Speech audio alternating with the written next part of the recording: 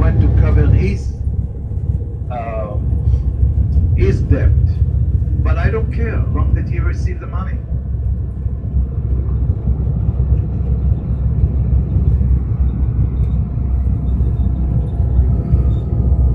He was standing over there on the microphones in the front of the State of Israel, direct from the Prime Minister office, and he swear over there that he didn't receive any money.